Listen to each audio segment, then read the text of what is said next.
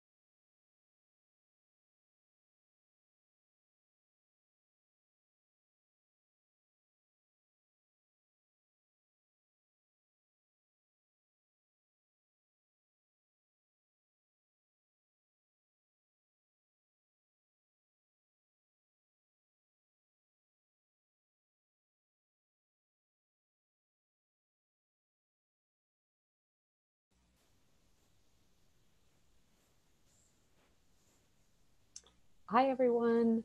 Thank you so much. Welcome and thank you for joining us in our third of our 5-part series on staying connected. I'm Stephanie Debuchep. I'm the Executive Director of Planet Institute. And we are so thankful that you took the time out of your day today to join us, which is today's discussion is really about how we can maximize technology to facilitate greater connections. Just a quick reminder for those who are joining us for the first time today, hello. And so Plan and Plan Institute are family-led and family-driven sister organizations. And really we focus on ensuring that everybody has the opportunity to live their best lives. And while there are various elements to that, of course, one aspect is being a part of and being connected to our community.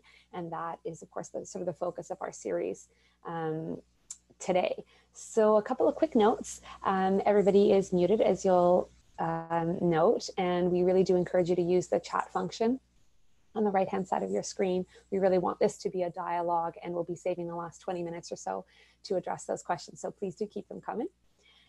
After the webinar, you will be redirected to a brief and optional survey.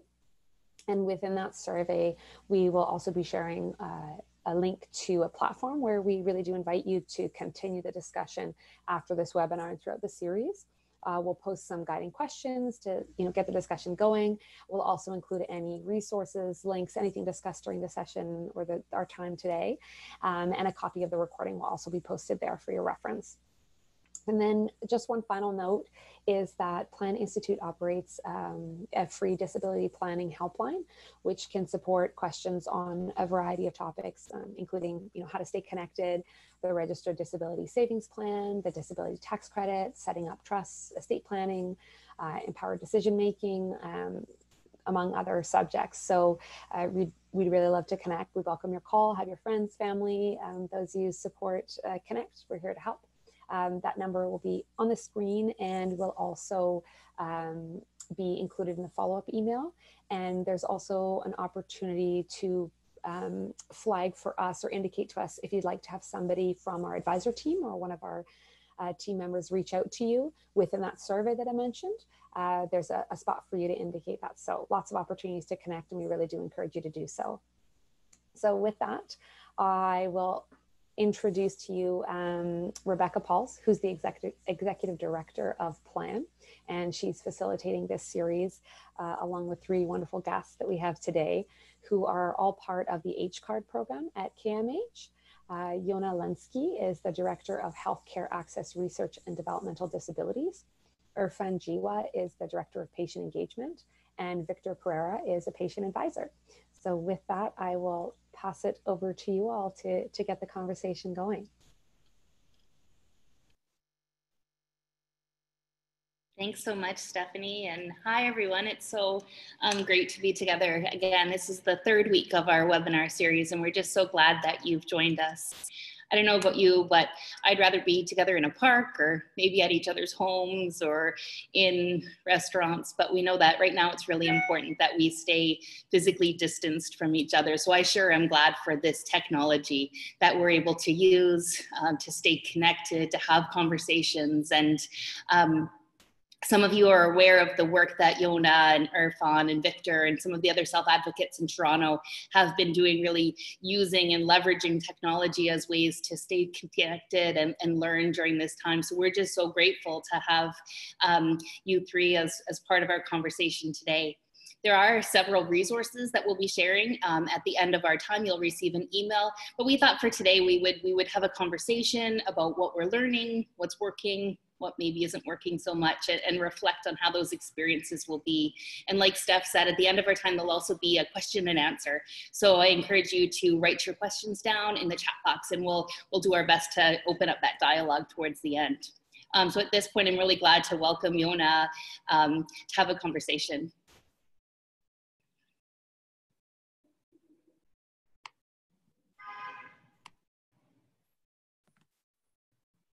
Hi there. Just working with the technology, Rebecca. Isn't that what this is all about? That's right. Love new pauses. You know, when you have meetings in person, there's a bit more fluidity to them because you're right beside each other, but there's these little pauses that have to get built into these kinds of conversations. Yeah, well, I sure appreciate when things like this happen in all kinds of meetings, because we all are just trying our best and learning something new during this time. Isn't that right? For sure. Great. So, Yona, I'm so glad that you were able to join us. When I think about technology, especially during time of COVID, I know that you're really working and learning about how to use it best in your life and in your work. And we're glad that you could take some time to share some reflections with us. I wanted to start, if it's okay with you, just reading a paragraph from your second blog that you put out about technology, and then maybe give you a chance to respond to that. Does that sound okay? Yeah. Great. So your second blog paragraph starts like this. Times like this fuel innovation quickly. So many of us are reliant on technology to support our new way of living day to day, whether it's purchasing groceries or medications, paying our bills, seeing our doctor, or being in touch with friends. We use technology to stay safe, to stay connected with others, and maintain our physical distance. But there's one group who's being left out of this technology explosion. My sister is part of this group. And today I'm challenging community agencies in the developmental disabilities sector to get creative and to do more to help her and her peers to take better advantage of what technology can offer. And I know that that's challenged me in the work that we do. And I wonder, since you wrote that paragraph, what are some of the things that you're seeing that are working well, and where are the gaps, and what are some of your thoughts on that?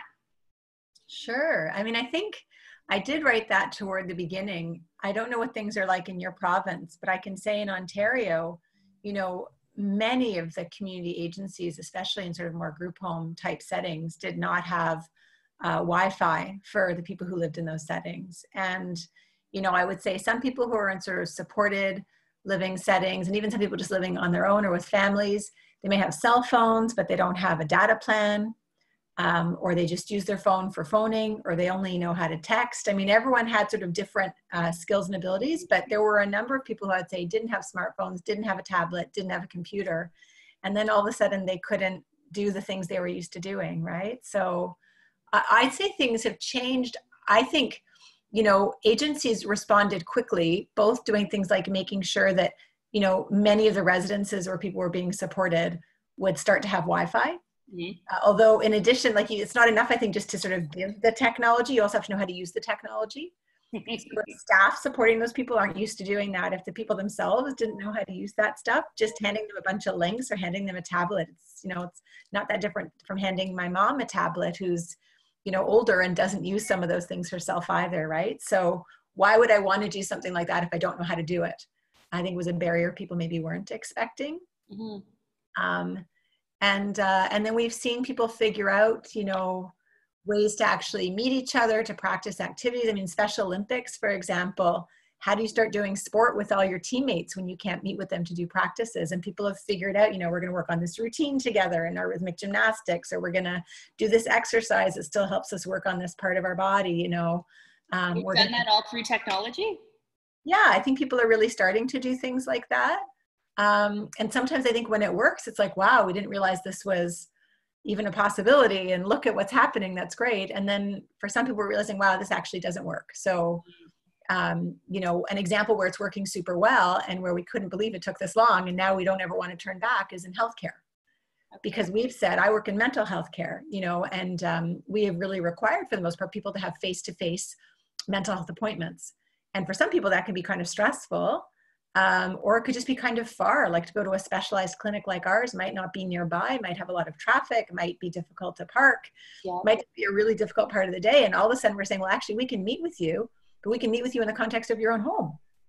You know, where we see you in your home, or we can include someone from your family where you can show us, like if I want to see how you're managing and you've got something stressful going on, you can actually show me the stress in the background. If we're looking at how you're balancing, how you're eating or whatever, and what's a struggle, you can show me what's in your fridge. So all of a sudden there's a lot of things you can do with healthcare that's making healthcare, mental health care, and also I think sometimes some aspects of physical healthcare a bit simpler for some people. But I think where it's not working well, you know, if we take, for example, saying, well, I know you can't see the whole family anymore, but we're going to have like a Zoom meeting where everyone in the family comes on the screen and it's like we're all together. And one man that I'm thinking of, looking at a bunch of his family members on the screen, got really upset because he felt like there was this whole party going on with his family and he was the only one who wasn't there. Oh, wow. Right? Because he couldn't grasp that there were multiple people in different locations meeting, just like him. It felt to him like they all must have been in the same place. Right? Or some people find watching people on a screen and figuring out what's going on that way, you know, much more stressful than interacting with people in real life. Right? So, I mean, I think a lot of us have talked about Zoom fatigue, people who are sort of having too many meetings and that kind of thing. But I think that applies for people with or without disabilities, right? It works for some people, but not for everyone. Can you think of people who haven't been using technology up until this point and during COVID when it became the only way to really connect with people, that this is something very new for them? And how's that worked for them? Yeah, I mean, I guess one thing I would say is I think some people don't even want to start because it feels a bit overwhelming. So it's like, again, give the tablet, that's not enough. But I think when you coach or support somebody on how to use the technology in a way that's meaningful for them, then it can be really exciting, whether it's looking up stuff you've never been able to look up before, or not only listening to your favorite songs, but being able to see the videos of your songs, you know, at your choice, right? Or that now you can suddenly contact people instead of waiting or relying on them to contact you. Right? So there's all kinds of ways we can use technology to see things, to play games, to experience connections with other people. So I think certainly we've seen some people really appreciate, you know, kind of this, we talk about the leveling of the playing field, right? So maybe I couldn't have participated in that meeting because it was too stressful for me to go to that meeting, but now I can be part of this meeting with everybody else. I don't have to go anywhere. And actually, I feel like I'm an equal player, right? So there's some people kind of doing really well with technology who maybe didn't know how to use it before. But again, there's some people I think who are still left out. So we're still learning. Yeah, I think the longer that we stay in this time where we're so dependent on technology and not able to get together, some of the things that I've heard, and you called it Zoom fatigue. Early on, it was exciting to see what kind of opportunities came, and it was easy to fill up the calendar full of laughter yoga or sing-alongs or exercises and activities. And now I'm hearing more and more people and families saying like, this isn't working for me. I'm not really staying connected, or people handing their son or daughter their iPad and it just gets thrown to the side or looked at for 1 minute and put down. Like, I think for a lot of us, it's losing that excitement. And I wonder, as we continue to hunker down and stay safe and work against COVID, if you have any thoughts or encouragement for us about how to use technology to the best of our ability. Yeah, I mean, I think it's, for example, if I have a day where my entire day is spent talking to people on screen in big groups, that's just really overwhelming. So kind of spacing out, sometimes it's nice to have a phone call. Yeah. If you're trying to connect with someone while you're doing an activity, do I need to see people while I do that activity? Or would it be okay for me to listen and do an activity? So if I'm trying to be active, and I'm a good listener, could I have like a speakerphone or even like a headset or something while I'm going for a walk, listening to what someone's saying, but I'm doing an activity? So maybe I don't need to be watching anything at that time, right? Or like I know at our hospital, for example, if the meeting is for, 2 people or fewer, don't use a camera. Oh, that's a good rule to follow. Right? Yeah. Or, we used to think we have to have all these meetings, we have to keep feeling connected. Well, maybe we have to rediscover some time where we're not in meetings at all. And we're just doing something with someone, and especially as we start to figure out, if someone can do a visit where I'm on my porch and they're at the end of my driveway and we can each have, a drink during our visit or a popsicle or whatever, maybe that's really great. And we need to do that. Or if there's a way to sort of go to the park and someone else is in the park, but we're not coming close to each other, is there an activity we can both enjoy at the same time? So starting to ask, when is it a meeting virtual and when could it be something that's outdoors, taking advantage of the beautiful outdoors right now and making sure we're still moving our bodies. Yeah. Maybe also thinking about how we use the technology. Like I think one thing that's tiring, if you keep, going into groups of, meetings with 12 people when we're all on mute, that's not very conversational. But it's hard to have a conversation with too many people at the same time. And you have to learn all these new social rules around how we take turns. Yeah. So either learn how to take turns or have smaller groups. We had a group that we do every Wednesday with a number of self-advocates from across Ontario, started to get really big. And it was frustrating because we couldn't ask all the questions we wanted and have all the conversations we wanted. So we started to see, is there a way to maybe have like breakouts or smaller discussions, or this discussion's a big group discussion, but we're going to have smaller discussions at a different time. So kind of separating out different kinds of meetings for people, because meetings serve different purposes. If we're all watching how to do something, then we can just watch that and there could be lots of people. But if I need to say what I think and you need to say what you think and someone else needs to say what they think, then we need a small group meeting where we're all able to speak. I think like a meeting like we're doing right now, hopefully you're all enjoying it, whoever's joined this meeting. But if you're not very good at using a chat box and you can't read what's going on in the chat box, you may not feel as connected as you could be. So we had one meeting again with a group of people who have disabilities where we thought, let's do it like this, but they couldn't see each other. And really what they wanted, even though it was a bit loud and a bit chaotic, was they kind of wanted to see each other and have some time where they could just wave, talk a little bit, play music, whatever. So we had to have a shorter meeting so that we could allow some of that unstructured social time, which was really important, followed by that structured discussion, and then a bit more of that open-ended time, because at the end of that session, they wanted to feel like they connected more than they needed to hear information. So different people need different things, and we all need different things at different times. So just because 2 months ago, this is exactly what I needed, 2 months later, maybe I'm looking for something different. And I think we can just get more and more creative at how we help people interact with each other with technology facilitating it. We still need to be doing stuff. Yeah. Right? Yeah. And I think in person, there's so much that happens naturally, the greeting, the talking, the small talk, sitting down, taking breaks. And what I'm hearing from you is we really need to be intentional when we're planning meetings to ensure that there's time and the technology to do so. Like you said, in this meeting, we know we have 100 people watching and more on Facebook. And I know I would love to see everyone's faces and have more of a dialogue and a conversation. So I guess it's about learning different types of technology and how to use and plan the types of conversations we're having. Yeah. And every time we're using a different kind of software, like you might feel really good at Zoom, I might feel really good at WebEx, or my organization might use Teams or BlueJeans, and I don't know what kinds of other software you use in BC or Alberta, but every time you just switch software, which you think is just a small thing, it's not a big deal, just download it, Yeah. They're all completely different in the most subtle ways, which you only discover when it doesn't work. Yeah. And as soon as we figure out how to log into a Zoom meeting, then all of a sudden there's new, very important passwords and other things that are there for a reason. But in terms of accessibility and, like you say, learning new platforms. Yeah, and if you've had a lot of experience where something is hard for you and they stick in a new password or make something complicated, your experience of that might be harder than someone who has never really struggled with technology. Yeah, that's so true.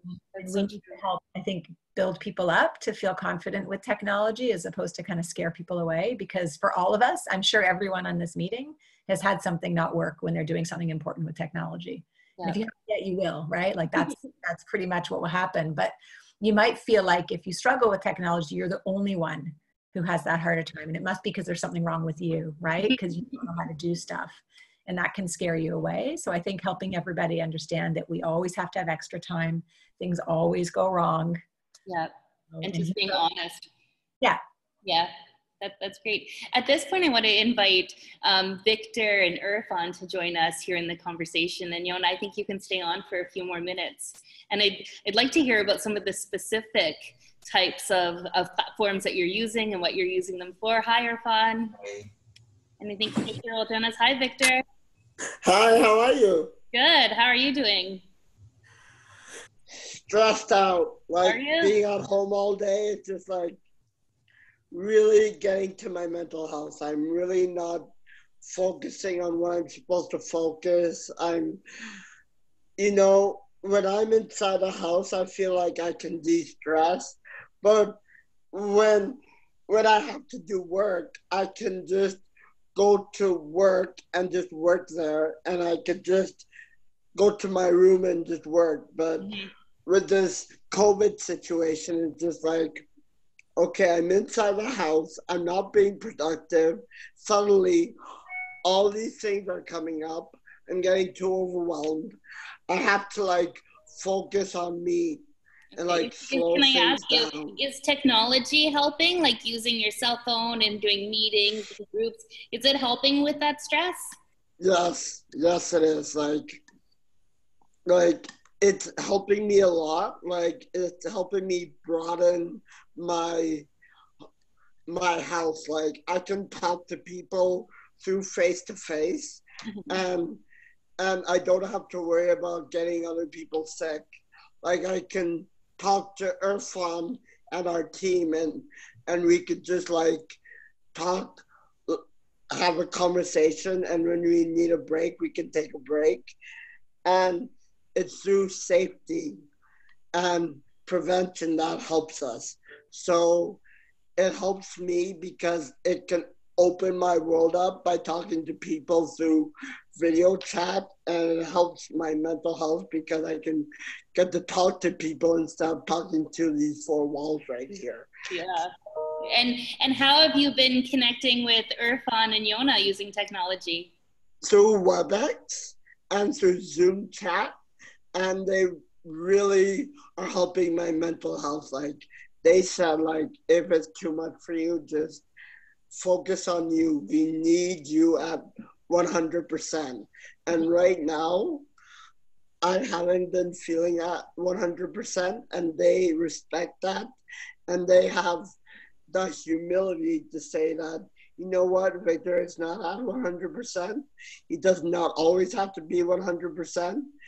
He can just take his time right now. There's no rush. It's just been an easy time working with Yona and Irfan. It's just like, I'm really lucky that I get to be able to work with these amazing people at my work. Yeah, it And feels they're good to hear so those things, underappreciated right now. They're so doesn't underappreciated. it? A little celebration. I appreciate hearing that from you three, and it sure feels good to know that we can be ourselves and we can do good at things and do well and struggle with some things too. Thanks, Victor. Irfan, I'm interested in hearing about how do you do that? How do you work with technology to create a group where, like Victor just said, people feel comfortable and welcome to show up with whoever we are and whatever we're feeling that specific day? I guess like it's not something that happens overnight, that's for sure. There's a lot of sort of planning and back steps that go into it. And it's a lot of setting things up ahead of time. So I know with the group that we have of self-advocates that Victor's a part of, we almost have been trying virtual meetings with them even before sort of the pandemic almost hit. We sort of prepped them in terms of like having them install some of the software we use for WebEx on their computers. So we had an in-person meeting where they all brought their devices and we got them to troubleshoot remotely, setting it up and set them ready to go. And luckily, we did that at a time where I think we literally did that like a week before the office closed down. Wow. So in that, there was a good sense of timing there, but we sort of like foresaw that like, okay, maybe this is something that we're going to be moving to, is doing meetings virtually. And it's something that's sort of, funny enough, been on our minds for a long time in terms of trying to grow our team of self-advocates, because we wanted to be able to connect with self-advocates that are located pretty far away. And as Jonas mentioned before, sometimes travel and other disabilities stop you from sort of getting at certain opportunities, and we wanted to broaden that. So it's something that we've been looking at more long-term, and somehow the timing just worked out that way as well. So there's a lot of sort of setup that goes up ahead of time in terms of coaching people on the software and helping them have the software ready to go before you have to attend a meeting. That's interesting. So Victor, which programs have you been using to stay connected? Mostly Zoom and WebEx, Zoom chats. I really have my drama class and my dance class and my basketball class. And I've really been taking classes like yoga class. I've been taking yoga class through DramaWay, and it's really been helpful, like to take my mind off of what's happening out there and just to focus on what makes me happy. And what makes me happy is just like working on Cam 8 and like having like friends to like chat. How do you keep track of all of the different classes like drama and basketball? How do you know when to get on a Zoom meeting?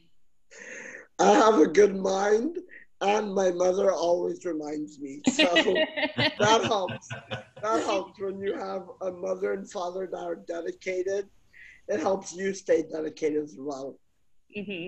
Last week we did a webinar where we talked about how we need each other and we need a team. And so it sounds like you've got a pretty good team. Oh, I have an amazing team. My mom is an amazing mother. She keeps me on the ball all the time. My father just helps me like be a man, like helps me grow a lot. And my sister, let me tell you something about my sister. She practices my speeches for me. She does my speeches for me. And I just put my little Victor twist in it, and it's good. And trust me, my sister, she's a mother, and I'm going to be a godfather. Wow. So it's really nice to have a sister who's a mother and also takes care of her little brother as well. I'm so thankful to have like a nice support group and everything. That's awesome. I think if we ever plan a webinar about the importance of gratitude and acknowledging the role people play in our lives, you should be a guest on that one too. So thank you. Sign me up. Sign me up. I got your email now. In terms of technology, just getting back to the specific stories, I just want to open it up to the three of you and ask if there's been anything that's surprised you or anything that you've learned about using technology, kind of the opportunity in this challenging time. I can share like my photos with everybody. Okay. So how do you do that? Step us through the process you use when you share your photos. So I press the little share screen with everybody, and I just share my photos. Oh, okay. And then you talk about them? Yes. That's a good idea. Do you have any other good tips for people? Like I go to the chat a lot and talk through the chat. Okay. Kind of like you did when you welcomed everyone and said hi to everyone? Yes, I just want everybody to feel happy and safe and secure. Awesome. We're going to have some questions and answers, and I'm sure people will have some questions for you. I hope I can answer them. I hope so too. Thanks, Victor. Yona and Irfan, is there any stories that stand out in your mind? Unmute yourself, Yona. Thanks, Victor. I'm just going to say maybe one comment and then I have to slip out a bit early. Okay. But I think, you know, one thing that stood out for me, Irfan, you kind of hinted at this, but the work we've done has been, you know, fairly local. And there's a lot of people, whether it's because they're far away or it's just, you know, too demanding for them with their life to come into our hospital downtown, who maybe haven't been part of the conversation. And I've met some pretty amazing people in the last 3 months. And, you know, I feel like even connecting with folks from BC, once we grasp the time difference, you know, like there's lots of things we're all doing right now, sharing together, that as we get better with technology, it's easier for us to share with more people and to learn from more people. So I think that's one good thing that stands out for me. I agree. And I'm so appreciative of that too. Thanks so much. Irfan, what do you think? Okay. Yeah, I guess the biggest thing for me is that well, sometimes the learning curve is an interesting piece in terms of figuring out the technology, and not just for people with disabilities, but even otherwise, right? Like it's definitely some new technology, and I think I'm someone who's fairly tech savvy, so I underestimated how challenging it can be for anybody else to sort of learn that. So, for example, with the groups that we've been having on the Wednesdays, those were about like 25 odd people who are fairly used to Zoom. And when we asked them to switch to WebEx, just because we wanted a little bit more, because that's what our hospital is sort of endorsing, and so we needed to sort of switch over to WebEx. That was a bit of a learning curve, and we sort of just initially like sort of threw them at it, and we like, this was the WebEx link, and we just like sort of did that. And there was a lot of feedback from them saying that like, no, we didn't really like it. We want to go back to Zoom. And so we actually had to take time to do one-on-one training sessions before a following meeting to help them sort of figure out, this is how WebEx works, these are the controls, this is where the chat box is, and this is how we're going to be engaging. So sort of simplifying that process for people with disabilities and making it a little bit more accessible. And those were some interesting, I guess, efforts that we did, with some interesting learnings coming out of the experience before that training and after that training, where people were like, no, we like this, like this is pretty good. And it was nice to see that people were fairly independent, having had that 10-minute training session or whatever it was that we were able to set up with them. So it was nice because we were able to connect with each of our individual attendees one-on-one. Like there was a personal touch there that I think attendees appreciated, but also as facilitators, we appreciated as well, getting to know like the person behind, who's not always going to be vocal during a big group meeting, because these are meetings which are about 30 people. We got a little bit of a sense of who our audience was. So that was really nice. Yeah, and one thing I'm learning is everyone's computer and iPad and phone, it looks different on everyone's computer. So I really like that idea of the one-on-one connection. That's great. Victor, I'm wondering if you have any advice or ideas for people who might feel frustrated because technology seems hard for them, or they don't know how to access it. What advice or ideas would you have for them?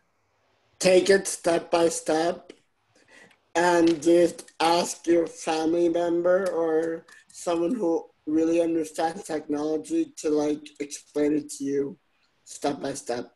Mm-hmm. Great. And what about for people who don't use technology because they're not interested? Maybe they're someone who's more active and like to be walking around all the time, or for various reasons just can't access Zoom. Do you have any thoughts about ways that they can stay connected during this time? We sometimes say the old technology. Through phone call.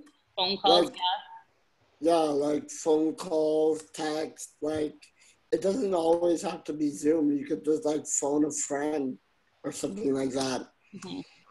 Phone a friend and who wants to be a millionaire, am I right? Oh, like from that game show, Call a Friend? Yes. I like it. That'll be easy for us all to remember. Yeah. What do you think, Irfan? Like, I know we all have different comfort levels, even seeing ourselves on a screen and having conversations. And I can think of lots of people that just aren't interested, even though they might appreciate the benefits that would come from technology. Have you seen that? And what ideas do you have? I think like, yeah, different people are engaged to a different level, like you're saying, right? And the interest is very different. And it's easier when it's, I guess, a smaller group to sort of have different media in place, or sometimes trying to use technology to accommodate those different interests. Like some people are like not too fond of looking at themselves. So some of the different technology allows you to call people into a meeting where they're using their phone and they're just doing audio. So I know that's something we've been using for, not only for like if people don't want to be seen, but for some people who don't have access to certain types of technology, but still making them parts of meetings. We've had them join via phone, and so they're able to still hear the conversation. And then we try to make sure we're including them in the comments and like take a moment to pause and say that like, okay, since you guys don't have access to the chat box, the people on the phone, do you guys have any questions? So those are some things that we've been trying there. But yeah, I think like, and like Victor mentioned this before, and I want to echo that, like, yeah, sometimes going back to the old technology is very helpful. Like, I know for me personally, even, I sometimes would prefer phone calls with family members and friends, because all day long work life is Zoom meeting, Zoom meeting, Zoom meeting. Exactly. So like, yeah, like after work life, sometimes if it's not Zoom meetings, it's a little bit more refreshing. Yeah, and all of a sudden the phone call feels a little bit more intimate and a little bit refreshing to have a phone call. Yeah. Is there a funny switch that's happened? Sometimes you need to like de-stress, am I right?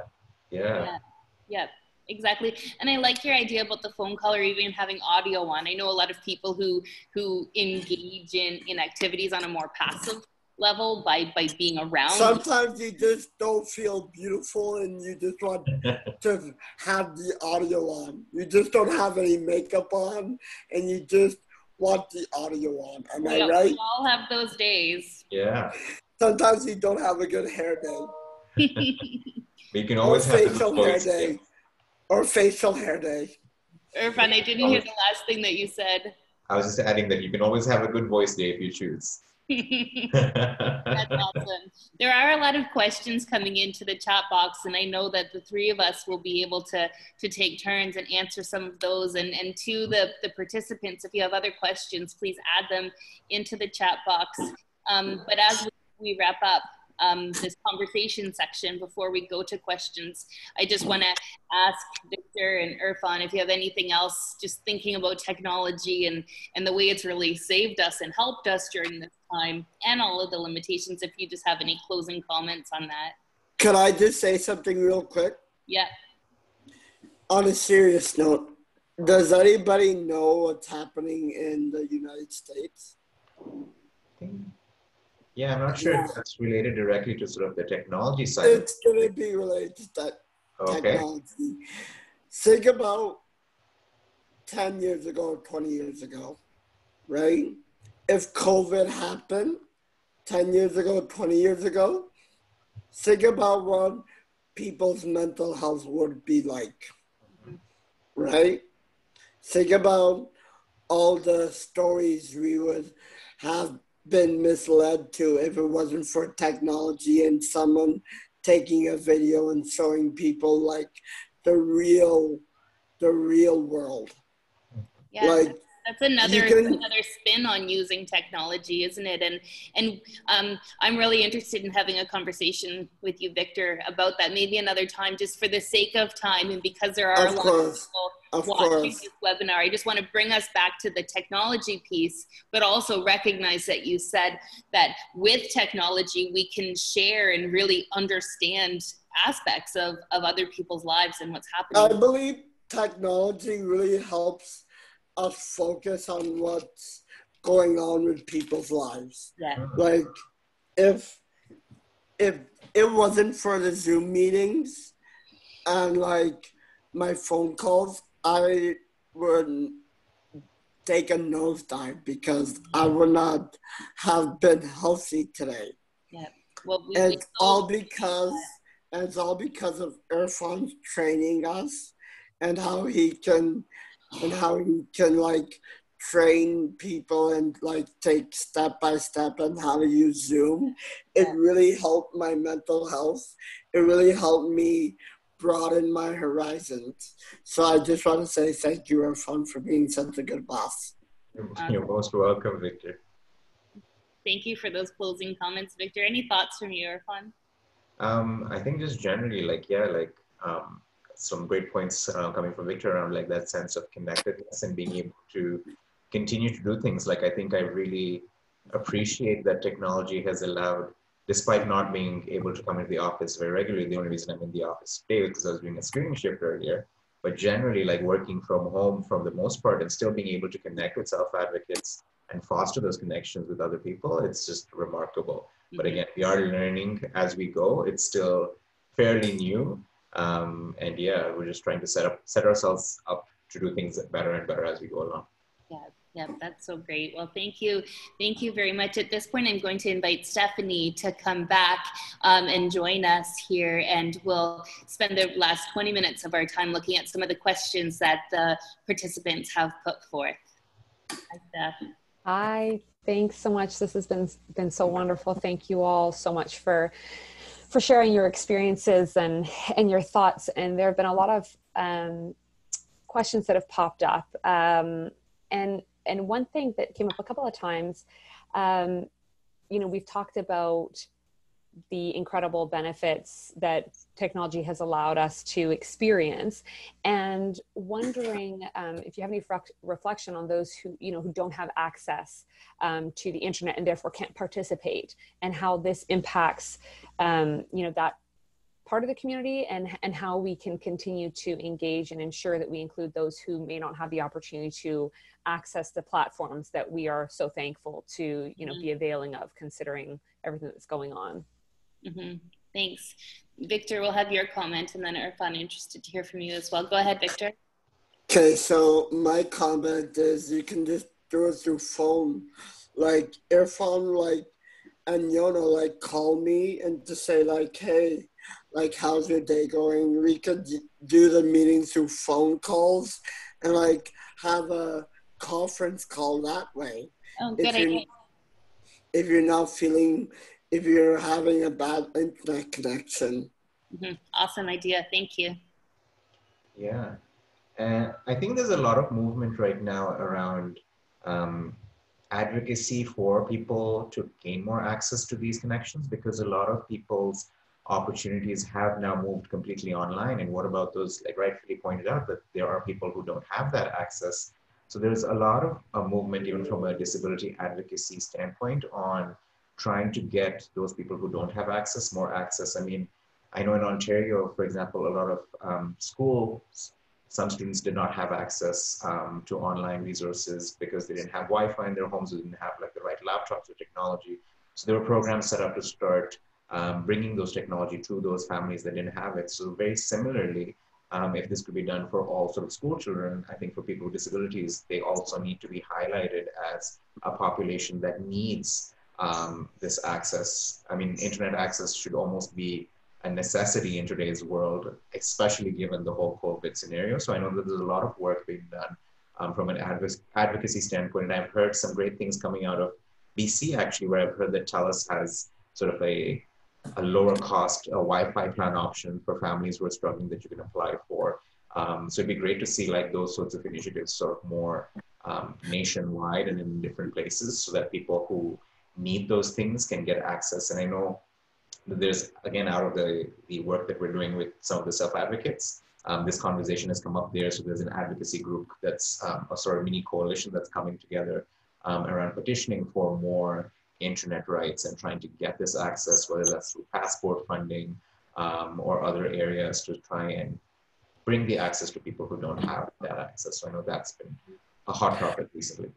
Yeah. I think your question would be like, if somebody does not have internet, like if somebody does not have internet, Right. like what are the other alternatives? Is that what your question is, Rebecca? That was, I think, the question when people don't have access to it, and your response, Victor, and Irfan's were good. I think the thing that I'd add to that is, especially in terms of gaining information, a lot of organizations are having meetings and a lot of the news is coming out. One thing that we're learning within plan networks is that can be a role for a network member.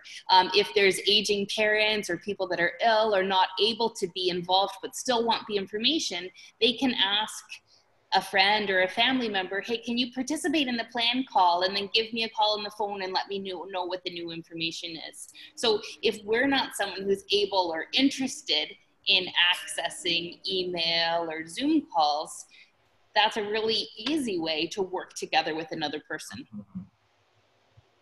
Nice. Yeah, that's a very interesting idea there, that like, yeah, you offload that responsibility to somebody else and have that shared network access. Right? Yeah, thanks.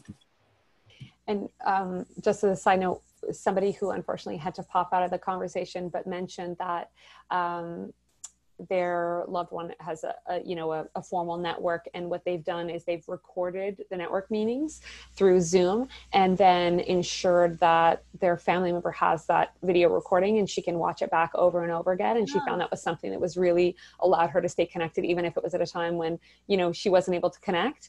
And so that was just something, a really lovely tip that somebody popped through. So I wanted to share that with everybody. That's a great tip. I can think for like staff planning meetings and other meetings where everyone's sharing their ideas. Sometimes in the moment, it's so overwhelming to hear thoughts and ideas. But if it was a planning meeting where I was sharing my goals and dreams and fears, to be able to watch that video and hear different people's perspectives, that's a really good idea. Especially when, others have mentioned, sometimes it can feel overwhelming when there are a number of people all talking over one another and you see people's faces maybe flashing in and out of the screen. It can sometimes feel as though you're not able to engage or participate in the way in which you maybe would like to. And so that's another opportunity for you to, participate in another way, to sit and reflect. And especially if there are opportunities to continue that connection, it allows you to sort of sit and digest it. So really great suggestions coming in from the chat. So thanks so much.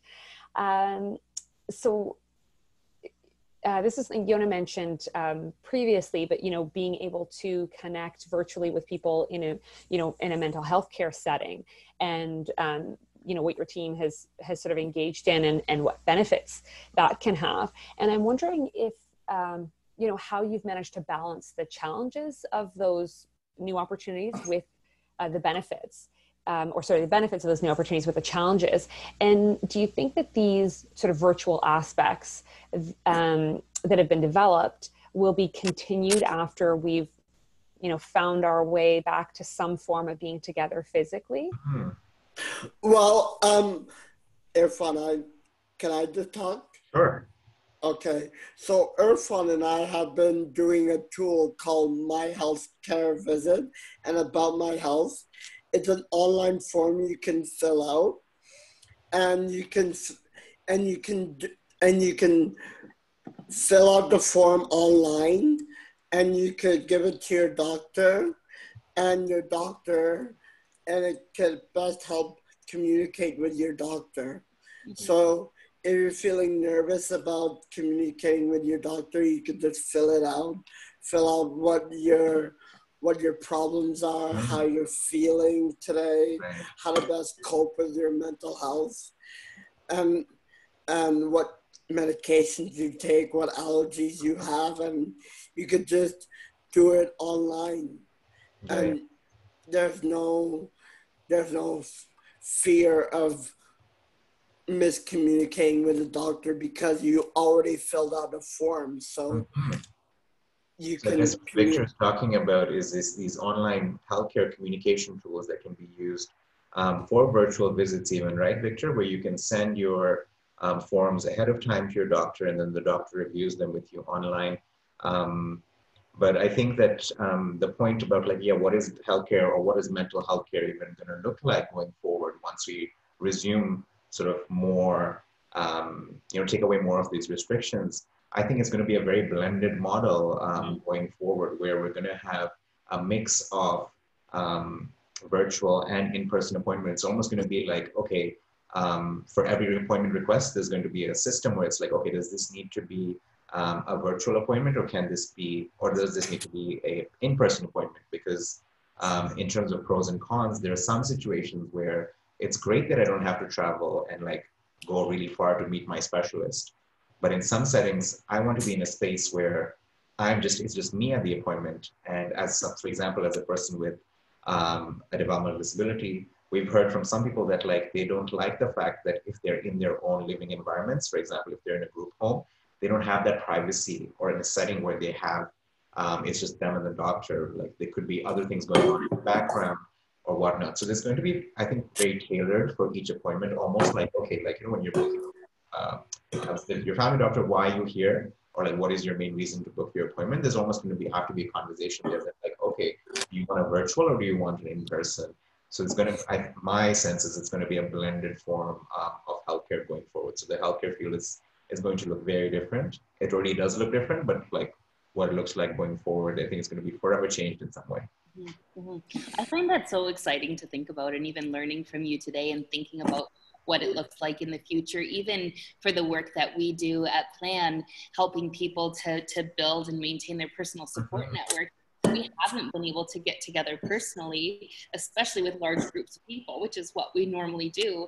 So we've had to depend on Zoom and other technology. But the interesting thing is when we have network meetings and planning meetings, our attendance and participation is up to almost 100%, because everyone can join by Zoom if they have the time. The travel's no longer an issue. So some people's cousins and friends who have lived further away are now able to participate.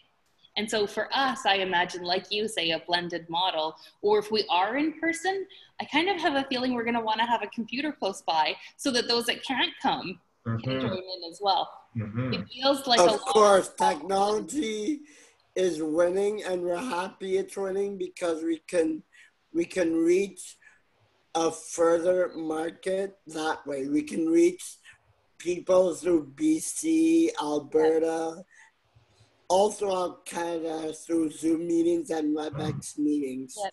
So I think technology is amazing that way. Yeah, definitely. And there's so many of us as people with disabilities and families and community groups who are doing the same type of work.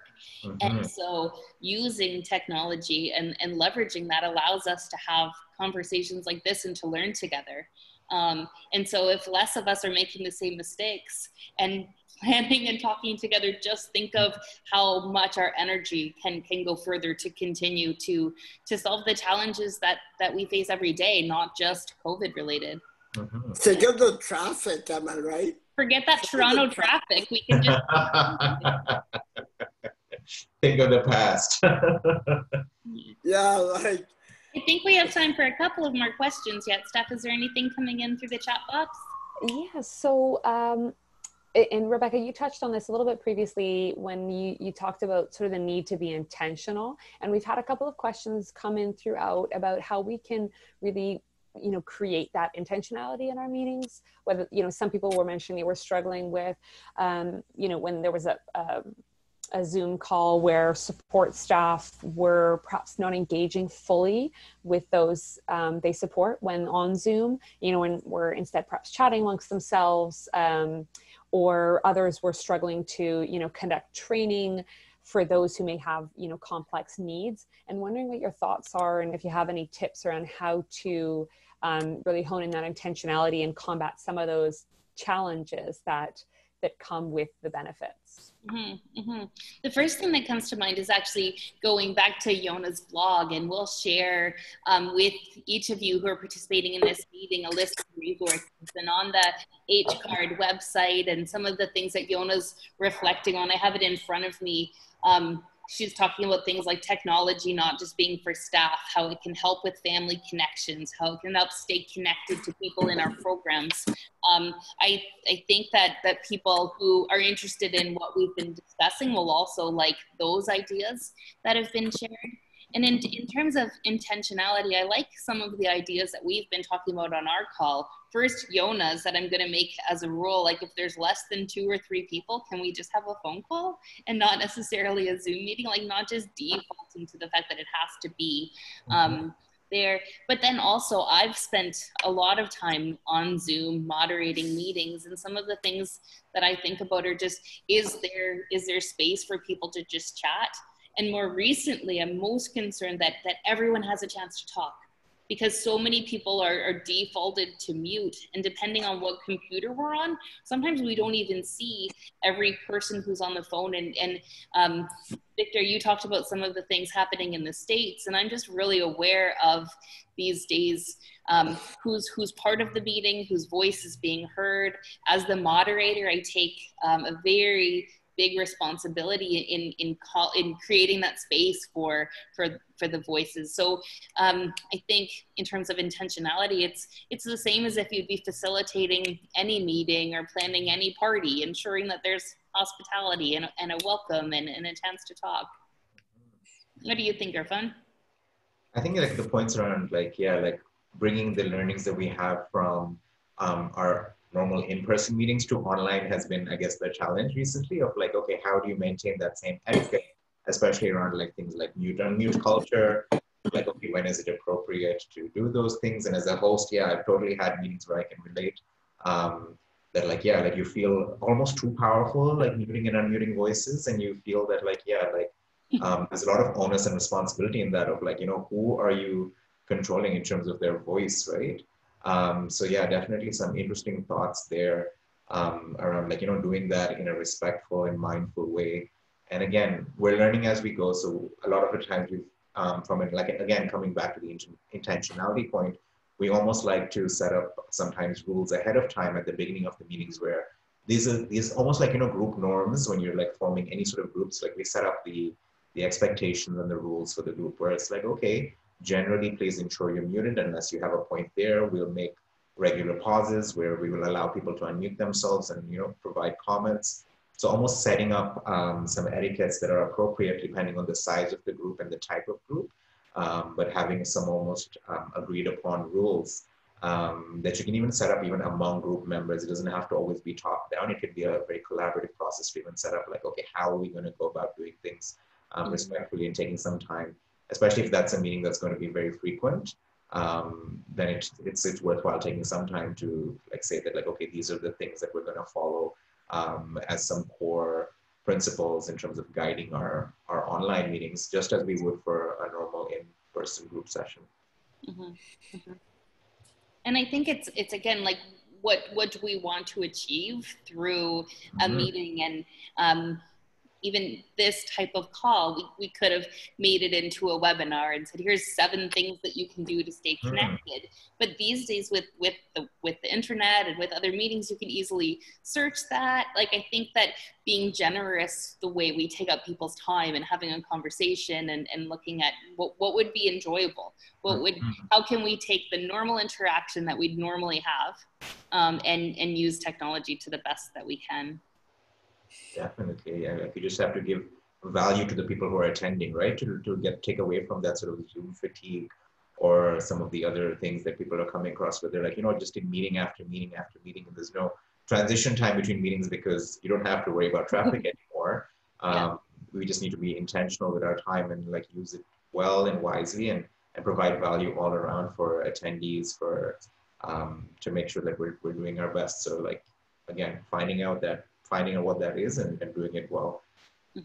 And Victor, you started out talking about being in the meetings with Yona and Irfan where you could just show up, and if you didn't know the answer, you could say that, and there was no shame, and you could just be yourself. There's no judgment at There's all. no judgment.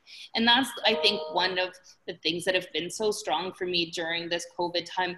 In the conversations I've been involved with, I think we don't have any time or energy to kind of fake it or to go through the motions. I think when we are together connecting, we're being more authentic and sharing how we feel and what we want. And I know that's really refreshing for me. And so making sure that anytime we're together, we're giving each other that grace and making sure that we're having as much fun as we can with all the limitations, right? Totally, yeah, like, because that's how we get our energy.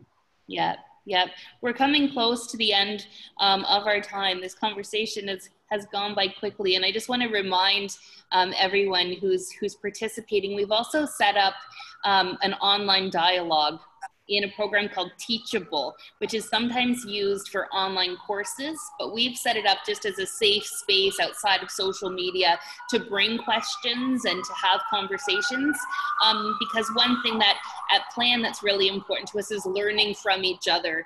And so I want to invite and ask that you participate in that to keep this conversation going, because I know for me, Victor, I've learned a lot from you and been encouraged to hear your stories, and Irfan and Yona the same. So I want to thank you so much for spending a bit of time with us, and just give you one more chance for any thoughts as we say goodbye to the call. Anything to say, Victor? Have an amazing day. Try to survive this COVID, and remember, it's gonna pass. So when it passes, just make sure you're thankful for the people who have been there for you. Just be thankful to the people who've been paying attention to you. Just be thankful that you're in this time period and not 20, 30 years ago, because today marks a day in history where COVID happened and we survived and we thrived during this pandemic. Thank you, Victor. Can you top that, Irfan? Oh, I know. Sometimes it's hard to follow Victor. Sometimes it's an understatement. But I'll just add, just like Victor is saying, the technology has allowed us to connect so well, and remembering those connections, even after everything is over in the pandemic sense, and appreciating and learning. I think the biggest thing for me has been the learning. That's been really stimulating, of the sense of novelty, but the novelty never wears off. Once you learn something and you think you've got it right, things slightly change, and you have to keep sort of going with the flow. And that's what I think the technology is beautiful in that way, because it evolves and we evolve with it. Yeah, for sure. One more question for Irfan. Do we have time for that? I think we need some closing comments. I think we better take that to the online dialogue, Victor, because we could talk about this forever. So from the three of us, I'll say bye-bye. And Steph, do you have anything to say? Just a big thank you so much to everybody who joined us today for this conversation. And thank you so much, Irfan, Victor, and Yona, and Rebecca, of course. A reminder, please feel free to give us a call, call our disability planning helpline if you want to chat with Rebecca or anybody within the team. If you had any questions that you didn't get answered, pop us an email, give us a call, and we'll be happy to make sure that you get those answers. We're really eager to continue the conversation. Of course, pop it on the discussion board. All of those links will be sent in the reminder email, or in the follow-up email rather. And we really look forward to hopefully hearing from you or having you join us next week, 1 week from today, same time. And it's about how, the little things can make a difference. So thanks so much. Take care, and bye, everyone. Stay safe and connected, everyone. Thank you, and take care, everyone. Bye, guys.